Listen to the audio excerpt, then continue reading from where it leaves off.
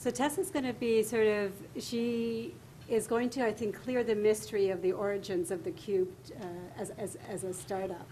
But I've had the pleasure of working with Tessa for years, and she's one of the amazing people at WHO who really understands development and has really worked with people around the world to really strengthen their capacity and bring their ownership on things like on the various tools that WHO has implemented. And she's also been the innovator. So with pleasure, I'd like to introduce Dr. Tessa Torres. Thank you, Sharmila. Okay, so I'm starting the part on choosing services. That is one part of the cube, and I just want to say I just wanted to point out why we say universal health coverage. Every word of that means something. This is universal, this is health, and this is what has been talked about in terms of coverage. Okay? It's all the three. And so we are now going to look at these services, which services are covered. So how does one choose needed services? And so we have a very broad choice: preventive, promotive, curative, rehabilitative, palliative, across the life course, across different levels of health facilities. We can look at inputs from procedures, pharmaceuticals, and other medical goods. And then the one question, and I'm not a philosopher, I'm also not an economist. I'm a medical doctor. And so what I always keep on pushing is, what does it actually mean when we have these very good discussions? And so one of the things that you talk about in terms of interventions that are covered is whether you talk about a positive list or a negative list. Okay? And I think that's a very important thing to talk about. For me, coming from the cost-effectiveness world, as Dean Frank said, together with Dean started it, the other Dean Jameson started it, and he claimed I raised it to an art form. But I'm coming from the field of choice, which is choosing interventions that are cost-effective. And we look at cost-effectiveness to maximize health, and that means getting the most out of the available funding. And what I want to show is how we want to try to quantify what are the opportunity costs when choosing less cost-effective interventions if we start, if I make the claim that the best choice here is cost-effectiveness because it's here where you define the population and it is here where you define the financial protection. Okay? And so for me, my mandate when I'm here is to increase health. The distribution of health for me is here, and the financial protection is here. Okay? So if I decide to deviate from the most cost-effective set of services here because of considerations in this side, no matter how you denominate it by whatever dimension, urban, rural, male, female, poor, worse off, or whatever. It's here that we're talking about this, and this is about the financial protection. So I'm saying that for me, I can legitimately claim that my mandate can be, when I'm choosing services, the most cost-effective services. Okay?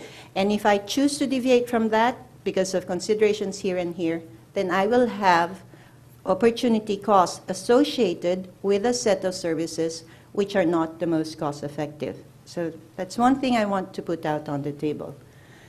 And remember, I'm talking here as Tessa. I'm not talking here as WHO. And then I want to go a little into implementation issues. So this is, for example, so let's start with negative lists and positive lists. So OECD did a survey in 2009 looking at their countries. So there's a list of 29 countries which responded to the survey. The US did not respond, okay? So here you can see here whether you have a positive list. This is for a definition of the benefit basket for medical procedures and this is for pharmaceuticals. And for example, Greece has this for, and I'm pointing at Greece because it's, that's where we're seeing there is already an impact. They have had a 25% decrease in their budget in health because of the financial crisis. But over here, and is this right? They have a negative list. Is that right? I can't see it really. The benefit basket is not defined. Okay, so there are differences, and if you recall what Dean Frank said in the very first day, for him, negative lists are pseudo-universal lists. So particularly, I think I will also make the claim that for those countries with limited resources, a positive list is what you need in order to ensure that they can claim their entitlements. So which are the health services? So this is an example of countries, and this is the average, and this is by quintile, the lower quintile, the upper quintile. This is about 50 countries, and you can see that there is inequality within each country in terms of the quintile, in terms of percentage of births by medically trained persons. Okay? And so I'm basically, you would want to be here, right? This particular country, whatever it is, you want very high coverage, and you don't want any discrimination across the quintile. So this is what we want, and I would say perhaps this is probably one of the things that you should have in your benefit package. How do you still further qualify the others? So these were the MDG tracer conditions, okay? What I'm saying is we don't start from zero. We have a history behind us of MDG. So I would say I would put in all of this, and then I would say additional as possible based on the burden, the cost effectiveness threshold, which is implied by this. So I will also make the assertion that any intervention that has a cost effectiveness threshold below this should be included in the package, especially if there is a major burden, okay, which means it's something that needs to be addressed, and subject to budget and logistical feasibility. But cost effectiveness is not that straightforward. And here we're saying, I think this point has been made before, cost effectiveness might correlate with the other axis, and sometimes it's good. So many cost-effective interventions are for traditional diseases of the poor. And so you would want those to be covered because at the same time, you would have, financial protection at the same time. But then you have the other one where you might have to make choices where they are cost ineffective, but they are costly, and therefore they could inflict a financial burden and will cause catastrophic payments. So that is one particular thing where you actually need to make a trade-off. Also remember, cost effectiveness may change. And this is something which we can influence. I think our friend from the NGO who made broader claims as to what should be done. Many ART drugs started out as very expensive, but because of national global volume of sales, and particularly because of international pressure, they were able to drop it down. So before, ART was cost ineffective, but then it became cost effective because of the drop in the prices. It could also become cost effective because of bundling of services, and you have a sharing of the fixed cost. So sometimes it's very hard to actually just, when we think about cost effectiveness, we should actually think not just of individual interventions, but a bundle of services being delivered. And then we have the particular problem of startup costs, particularly for new interventions where there needs to be an investment, and that the traditional cost-effectiveness analysis, because it's already there for some interventions, will not include this. But then some interventions require capital infrastructure or development, and that adds up to the cost. So it makes them relatively cost ineffective, whereas some interventions become cost effective because the infrastructure is already there. It becomes more efficient to actually introduce the same types of interventions. Okay, so it's just something that we should be very careful about. And sometimes, as we all know, even if cost effective, it may not still be affordable. So what do we do? I'm saying if we start with the most cost-effective, we would put together the choice results. Okay, these are our results, standardized techniques of cost-effectiveness analysis of quite a broad range of interventions. And then we would use quantitative techniques to explore concerns and illustrate the impact of alternative choices. So if you make alternative choices, you answer the question, what resources will be released or foregone? What existing treatments will have to be displaced? What health benefits will be foregone? And what is society willing to pay for a more equitable choice of interventions compared to a more cost-effective choice? And so this is an example, just looking at mental health. So if you have a mental health budget of $3.50 per capita, for example, efficiency results from choice suggest funding the following conditions, fully funding it: epilepsy, alcohol treatment, depression treatment. No funding would be allocated to treatment of bipolar disorder or schizophrenia on efficiency grounds alone. However, equity and priority setting considerations, and here we use the GPS, condition is severe, chronic, lifelong, not curable, limited capacity to benefit, bad luck in the health lottery, interventions are the only means to help. So what happens? I will quickly go through this, but if you just did the most cost-effective set of interventions, this is it, you would stop essentially up to here, and you would exclude this, okay? And this is your cost-effectiveness ratio. And then if you decided to include schizophrenia, okay, schizophrenia, and sorry, I can't see it from here. You would essentially have this particular set of results. So you take out the last two, and you put in the new two interventions, which you say should be in because of because of equity reasons, okay, like schizophrenia. And then you see that you actually have a increase in the average cost per DALY by 26%, and you actually have a DALY loss per 1 million expenditure of about 20%. If you substituted the two interventions, which are being inputted for equity reasons, and you're taking out the two most cost-effective. This is just to illustrate, okay? And so then you ask the question, is society willing to pay for this? Okay, and then finally, implementation issues. There are already services being provided, and we need to think about this and how to actually think about grafting in something which is new. Okay, and then the administrative ease. I just want to tell you the story of when we were in Indonesia. We had a group. We were going to work with the with insurance people there. They were first deciding their bundle of package of services or their package of services. Then we had a group of people trained in clinical epidemiology coming in saying, well, this is the set of essential services based on burden of disease and cost-effectiveness analysis.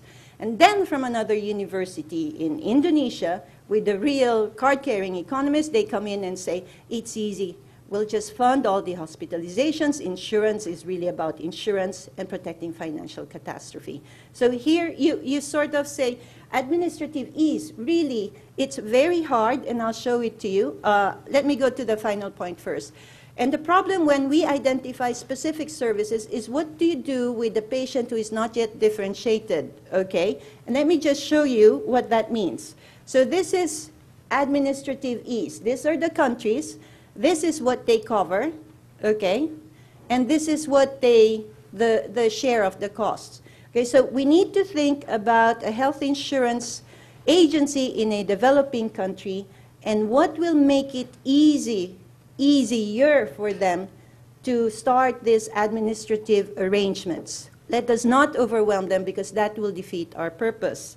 Okay, and then the final thing, as I said, is if you look at health expenditures in Sri Lanka, this is still the same, is essentially about 20% of total health expenditure is really undifferentiated. So if we have a set of services which are defined by disease and by intervention, what will we offer these patients who come because they have a headache, et cetera, et cetera? What do we do with them? Okay, so we need to think really when we think about these very important considerations of ethics, fairness, and equity, that we should really think also, how do we translate it into policy-relevant concerns that they can deal with and actually implement and operationalize on the ground. And this is just my last slide. I don't want to talk about it, but just to say that the cube was there in WDR 1993. I checked with Dean. He said it wasn't actually there, but in one of the papers from that. So this is the cube, and it was 1993. So let's move on.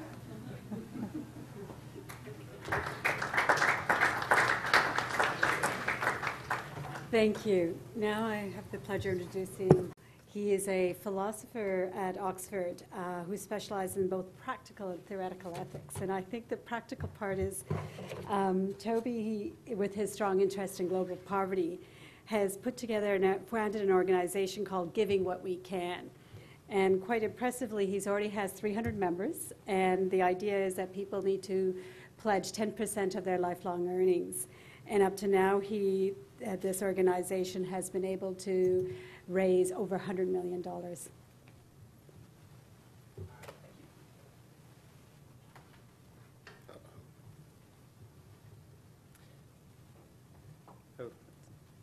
930-2. Yep.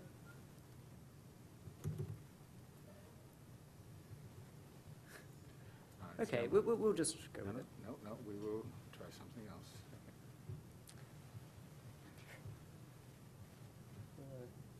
Have a look.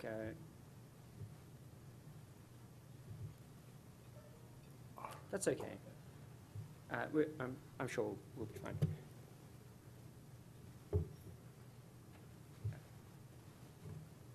Okay, we have no title here, but that's fine.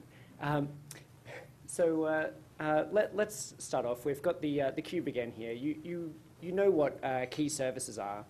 This is the idea of how do we move backwards in this cube? How do we define which services are going to be covered, which is the purpose of these 3 talks. And I think Tessa has talked about that quite well.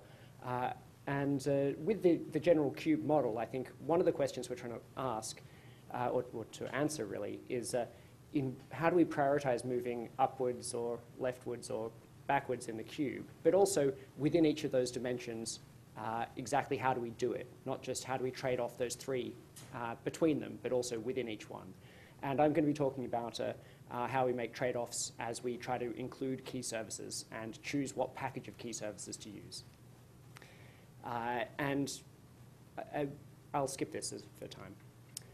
So the basic idea we're working with here is that we want to select some key services, and we could divide these into 2 categories of the high priority services.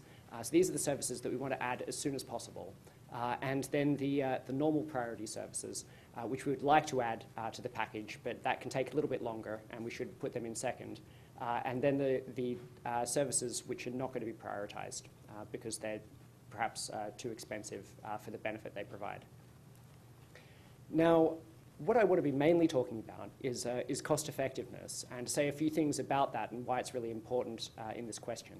So it does sound boring. I'm sure a lot of you are aware of exactly what it is, but just to be clear, the word effectiveness here means health benefit. So the benefit in terms of welfare of increasing people's health. Okay, so that's obviously very important to health systems, is increasing people's health. And the word cost is not making a trade-off between kind of sacred values and non-sacred values or something like that. It's just saying that there's a fixed amount of resources, and so we're trying to work out how to get the most health given the budget. It's not actually an area which is concerned with how large the budget should be. That's decided elsewhere. Cost effectiveness is just saying for a given budget, how do we actually produce the largest amount of health benefit? And so when you put it like that, I think it's clear to see that it should be a major part of prioritization and working out what the set of key services are, because it's basically just saying how do we get health. In fact, I think if it had just been labeled instead of cost effectiveness as producing health, then it would be a lot more obvious that it should be at the core of thinking about this.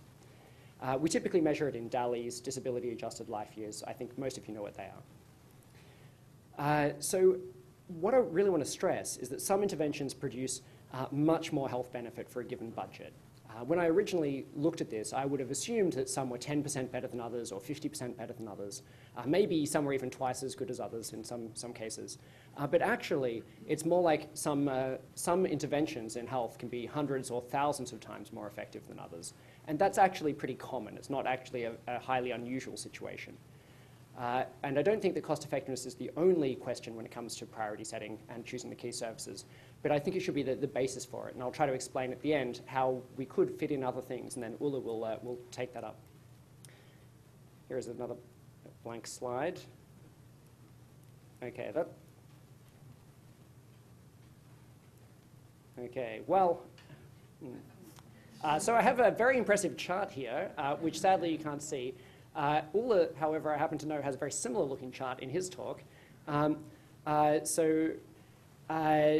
What I want to be showing is that there's very radical differences in cost effectiveness, and I've summarized them here though. So what you get is that if you look at the distribution of different health benefits, some of them would produce a very short line. They don't produce much benefit for a given amount of money. Other ones produce a huge amount of benefit, and you end up with this very skewed curve. And if you look at this data, which is very visually impressive, I assure you, the top 20% of these would produce 80% of the value if you funded them equally, because it's such a skewed distribution. Other facts about this distribution: the most effective intervention is 10,000 times more effective than the least effective intervention. And that's not just because there are a couple of extreme outliers. The least effective interventions are effective enough that they'll be funded under the NHS in Britain, and the other ones are 10,000 times more effective than the marginal health spending in the NHS, which is interesting as a developing world comparison. And the best intervention in the set of data, which was from the DCP2, and is very similar to the choice data in this respect, the set of data, the best intervention is 100 times more effective than the median intervention. And a statistic I worked out on the plane over here, if you choose 2 interventions at random from this set of 100 different health interventions which were studied, on average the better one is 100 times better than the less good one. So that is really quite striking. What does this mean, and how important is this? Well, prioritizing on cost effectiveness is the difference between saving a life and saving 100 lives. Because if you take 2 interventions at random and you don't prioritize on cost effectiveness, often we implicitly do it, even if we don't explicitly do it. But if you didn't do it at all, then on average, if you're picking 2 interventions and you fund one just independently of this, then you lose 99% of the value that you would be producing in terms of the health. So this is hugely important. Philosophers would see this as letting 100 die to save 1, which is not normally considered to be good. And I think it's a case also, in a lot of cases, people aren't aware of this, and there's a case of not seeing the forest for the trees. I think there are a lot of other issues in priority setting for global health. And the other issues are really quite interesting. But this is, if we're not even getting this right, if we're just letting kind of 99% of the health benefit go in some cases on the margins. I mean, in this case of these interventions where the best one I said was 10,000 times more effective than the least effective, we're still funding the least effective one in various cases. So we are really, in that case, losing 99.99% of the value that money could have produced in terms of health. So you could also see this as squandering 99% of the value we could produce, as wasting public funds, and as unfairly privileging the few at the expense of the many, and in a lot of cases also helping the rich or powerful at the expense of the poor. Because here's an example. If we spend $1 million on dialysis instead of on tuberculosis treatment, then what we would get for that is 20 years of life for some at the expense of what we could have got, which is 20,000 years of life for others. And the others are fairly systematically the poor, because they're the ones who can't afford these very cheap and very effective, cost-effective treatments. So the vocal or more powerful who militate for some of these other things get their way at the expense of the poor is a systematic effect in this. It's not merely a case of efficiency versus equity. This does often include both. I think, and I've said elsewhere, that this is actually the biggest moral issue in global health. It's not the most exciting, definitely, It's not the most philosophically interesting. It's a bit of a no-brainer, actually, that you should be trying to improve this. It's not quite clear how to trade it off against other things, but it's a no-brainer that we should be doing it in the first place. It's not the most technically interesting or challenging, but I think it's the core of the issue, is actually let's produce large amounts of health benefit instead of small amounts. You know, as I say there, and it should be the starting point for our priority setting. And some more missing slides. Okay, I don't know what's going on there, but thank you. But what I wanted to say, maybe I'll see if I can get something to work and just show a couple of things at the end of this, as my summary slides actually do require diagrams as well. So we'll pass on to Ulla for now.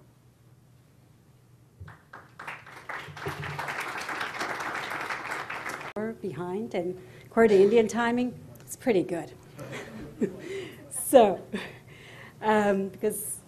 I know the last speaker before we go into discussion is Ulla Frithjof Norheim. He's a physician, both once again a combination of an academic and a clinical specialist in internal medicine. But he's also has been working for some time, doing quite a lot of work in Ethiopia, so on the ground. He's also the International Society. He's a president for the International Society for Priorities in Healthcare, and is a visiting scientist and very familiar to people here at Harvard. So thank you. Thank you. So if I can start with one organizational matter, I suggest that we continue until 7 o'clock, if that's okay. And then we will have time both for a few of these elegant slides of Toby and the philosophers that can help us illuminate these questions. So what I will do is to continue where Toby sort of stopped and ask or talk about cost effectiveness, financial protection, and priority to the worst off. And ask this key question: should financial protection and distributional concerns be incorporated into the decision rules for publicly financed health services? And I think this is crucial for the work we are also doing on developing guidance for countries that want to move towards universal coverage. So I think this is a key issue, that universal coverage can be defined as access to key health services for all at an affordable cost, and that we need to, and that countries need to define key services, as Toby also said. And as you know, one proposal is to do that by ranking services according to cost effectiveness. And to illustrate this, I've selected 65 interventions from the WHO Choice database, both on infectious diseases, childhood diseases, and non-communicable diseases. And just showing the same point as Toby showed, that there are huge differences in the amount of health you can get for the same amount of dollars. And being a little bit specific, and here it becomes very interesting, I think, because cost effectiveness is not only about interventions, single interventions. They have been put together into meaningful clinical packages that respect the continuity of care. And as you can see, these are key services for a healthcare system, like testing and treatment for tuberculosis, malaria, all prevention and treatment interventions, etc. And when you look at this here, you get a very clear sense of how you could rank these services. And the database is much larger than this. I've just taken a selection so that you can see the examples. So there are two problems with ranking only according to cost effectiveness, and it ignores financial risk protection, and it ignores the distribution of healthy life years. This is familiar to many of you. And I've just tried to grapple with this issue about financial risk protection. Should it be incorporated in our thinking about adjusting ranking by cost effectiveness? And Peter Smith often said that the idea of a publicly financed healthcare system is to protect against financial protection. It's not about health, or only secondly about health.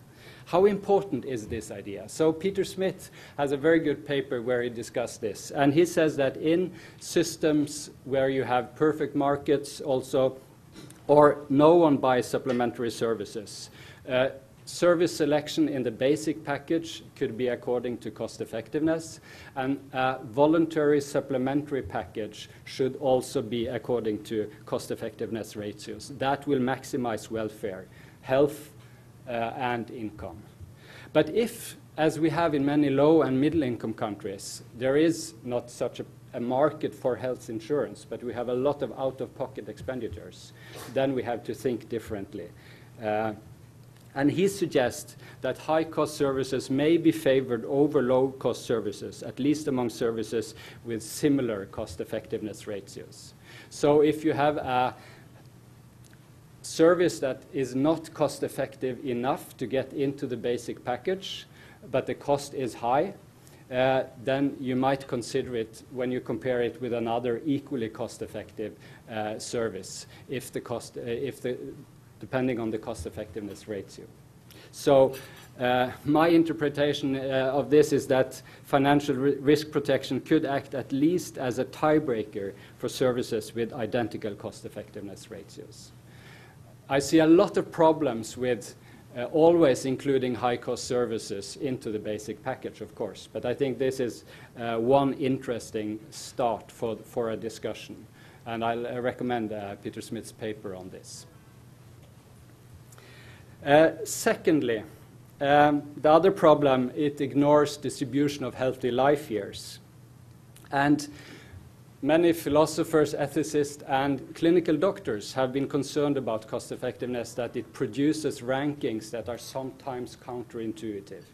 So if we ask who are the worst off in health terms, if we can provide an equally large benefit for two patient groups with condition A or condition B, so some people have lived for 60 good life years and some have only had 25, and you could provide a benefit of, let's say, 20 life years. Cardiovascular disease intervention could be one example. Some think that we should give some. We don't agree on how much priority to those who have had fewer life years, but we should give some additional weight to those who have had less compared to those who have had many healthy life years. So that's the simple idea of giving some priority to the worse off. And that is not incorporated according to many critics of cost-effectiveness analysis. So if we take this example again and applying a kind of Atkinson social welfare function, as Matt Adler has worked a lot on, and I'm sure you will talk about this later. If we compare these allocations in these two groups, so we would say that the allocation giving priority to condition B, so providing that and not for group A, the distribution 60-45 would be seen as better than 80-25. It's better in terms of life expectancy, and the distribution is more equal. Another much simpler way of doing this is just to as health prioritarians would, assign a higher weight to benefits for B. And that's what I will propose that we could do now, just to illustrate this point. And do we have any evidence on who are the worst off? And interestingly, the Global Burden of Disease study that was published recently, if you look at the data, and I've calculated from those data, the simple idea that those who die early on, they will lose a lot of life years. So from this list that contains more than 200 disease conditions, you can easily see here that from on the top here, babies dying of sepsis will lose 86 life years, while patients at the bottom here, hypertensive heart disease, diabetes mellitus, they lose a lot if they die, up 20 years. But compared to those on the top, they are quite different. So if we just do this very simple division and weighing, that we say that those who lose most life years, if they die, get a weight of 2. Those with the smallest, it's still significant, of course, but with the smallest loss is weight with with a weight of 1. And we can just add this into the incremental cost effectiveness ratios. And that is the most simple way to do it. I think we would need to do it much more sophisticated, but just to illustrate the point. We go back to the standard cost effectiveness ratio going, and we see when we just add these weights, we see that for many of these interventions it makes no difference, but for some of them it makes a difference. And that's what would be really interesting to look more deeply into. And going back to the list of interventions, if you look at number 4 from the top, that's medical treatment, beta blockers, other treatments for acute heart attacks and stroke, and also including primary prevention of these conditions. The non-communicable diseases that haven't been given priority so far in many low-income countries. Should we give them high priority? Yes, according to cost effectiveness. If we add these priority weights or distributive weights, the rank order would shift a little bit. So we see that malaria would be weighed more, and treatment and prevention of cardiovascular disease will not be ranked as high according to this distributive weighing. And if we look at the change in rank ordering, we see that surgery to prevent blindness is ranked a little bit lower if we include distributive weights. And we also see that oral rehydration therapy, case management of pneumonia, etc., will be ranked a little bit higher, and medical treatment for stroke and heart attack a little bit lower. And I think if we do this systematically, we could incorporate distributive concerns. And of course, we have to discuss how much weight, and we have to do it much more sophisticatedly than I've done here. But I present it here as a reminder that it would be possible to incorporate weights, and that they would give results that I find clinically quite intuitive. It's nothing that surprised me in this kind of ranking, I would say. If we also think about opportunity cost, as Tessa showed, we can also show it, of course, in this framework, which is very similar, that for if you have a budget constraint of 5 million, you would, by ranking by standard incremental cost effectiveness, have this amount of dollars averted. If you rank by distributive weighted dollars, you lose some. And the difference will be about this within this budget limitation. So it's an easy way to show that incorporating some extra weight to the worse off will have some opportunity cost. And we can use that to explicitly discuss our weights and the ranking and our priorities. So just to conclude, this is very rough, of course, but if we go back to Toby's scheme of these key services and the high priority and normal priority services, I think many would agree that we could define these key services by first cost effectiveness, starting there. And I would say as an ethicist, it would be unethical not to consider cost effectiveness for exactly the reasons that Toby mentioned. Then I would suggest that we would have to incorporate some considerations of distribution, and especially in this dimension on services, the distribution of healthy life years or DALYs. And then we need to add some consideration of financial risk protection, whether either as a tiebreaker or maybe in a more systematic fashion. And I think we have just started thinking about this issue here. Having this very rough scheme, of course, we need a lot of evidence, and we need to interpret this evidence, and we need to make value judgments. And I think for countries who will decide on what should be their core services, I think we also need then procedures, as Norman has argued, that we have to balance these considerations. And there are other considerations that we haven't mentioned here. The evidence, the quality of the evidence, the strength of the evidence. So there are a lot of concerns we need, but I think these are three key dimensions that we need to consider.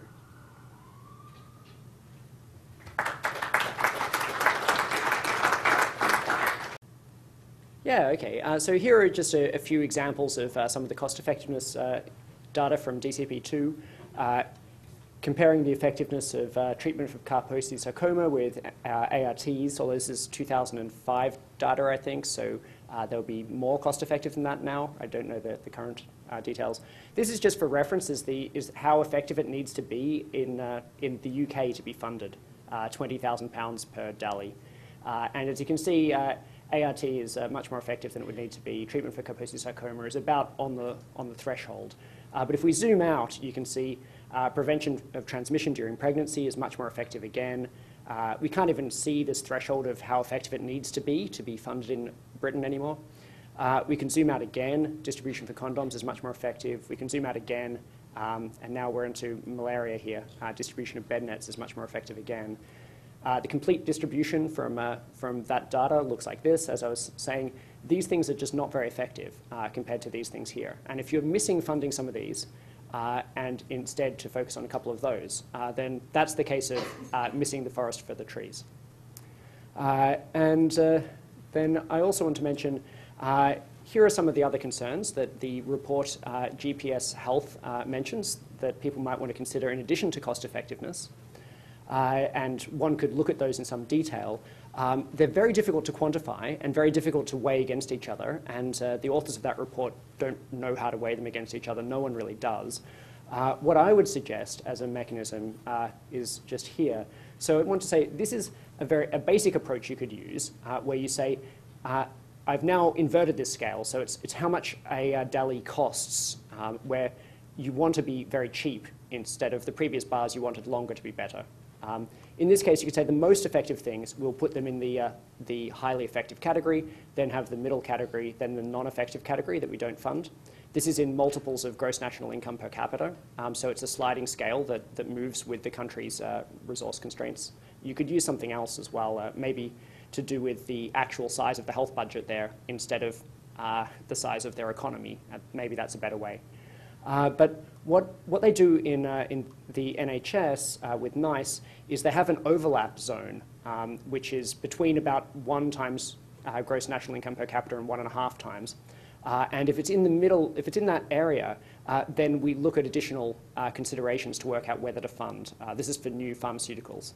And so I would suggest a similar thing with actually potentially quite large overlaps between the categories, such that you start with cost effectiveness as the basis of what you're looking at, i.e. producing more health for the public. And then if, say, if it's here, then you consider additional details to work out whether it goes into the green category or into the yellow category. And so this is a quantitative approach to that. And that's all of my normal talk. I can just say this is the thing we looked at yesterday on a financial burden as to how you compare that.